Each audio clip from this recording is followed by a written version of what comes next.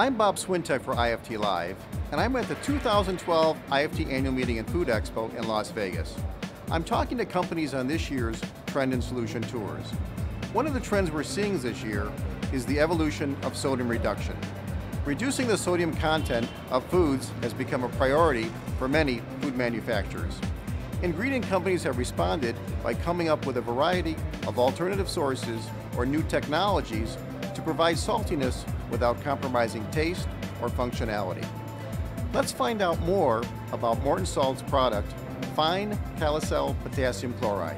We've seen a trend in sodium reduction growing for some time, and we really see it as part of the dietary guidelines. In terms of sodium reduction trends, our customers are gradually reducing the sodium in their food products, but they know that consumers want products to taste good. Taste is really king in the food industry. The new product that we're launching at IFT this year is our KaliSel Fine Potassium Chloride.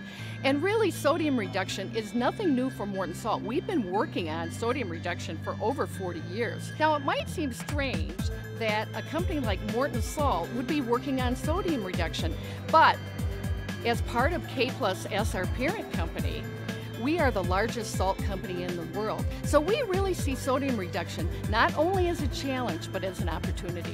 KaliSel Fine Potassium Chloride is the product we're launching this year at IFT in Las Vegas. And that is a fine granulated potassium chloride food-grade material that can be used as both a salt replacer in food and to enhance potassium content in food as well. I'm always excited to come to IFT and talk to our customers and experience what they think is a challenge or an opportunity to help their business. For more on our Trend and Solution Tours, be sure to stay tuned to IFT Live.